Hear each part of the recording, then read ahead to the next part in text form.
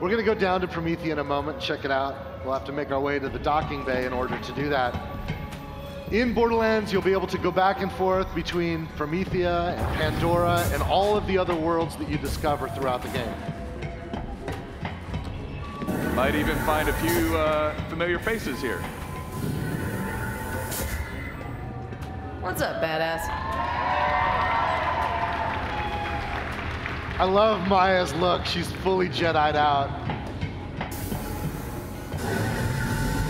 We'll take a couple other stops on the way down to the hangar before we head to Promethea. Continue our tour of Sanctuary 3. Except for everything. Oh yeah, let's go to Hammerlocks. Now here in Hammerlocks, one of the cool things is Hammerlock asks you to kill different creatures, and this is a trophy room for killing those creatures. Oh, it's you! Apologies, it's dark and I've never actually cleaned this monocle.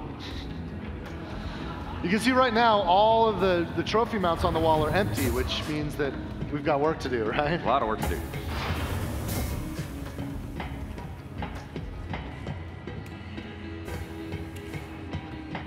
Now here in the ship, you can see we have shortcuts built in.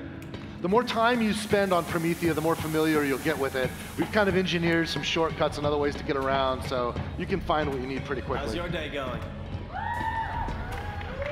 Hey there, sugar boots. Ellie's sort of our ship mechanic, and she runs the cargo bay. Down here, we can check out vehicles we've collected. We can also get access to the planets when we're in orbit. We've also got some stowaways we can meet. What you want?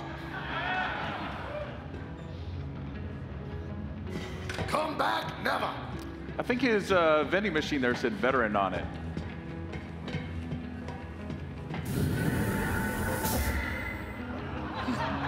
Don't look at me like that. I'm doing all the wheel work here. I don't, and he locked us out. I think he's building a girlfriend. I can't believe that Claptrap's lonely.